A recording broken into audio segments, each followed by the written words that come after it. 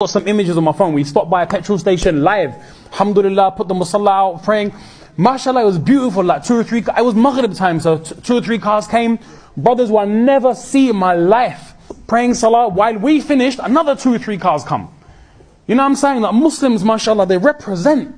Alhamdulillah, praying. I never met these brothers. We never met each other. We may not ever see each other. But look at the beauty. Salah got us all on the same platform. And are we going to be embarrassed? The people think of it. Oh bro, that's a victim mentality. People are putting 5 minutes on their head, motivational, spiritual, guru, yoga stuff, and they're feeling proud because we're here to represent the spirituality of the... Bro, I'm telling you my spirituality, then innit? I'm showing you my thing, and I'm telling you the thing which I've got, alhamdulillah, I'm sure.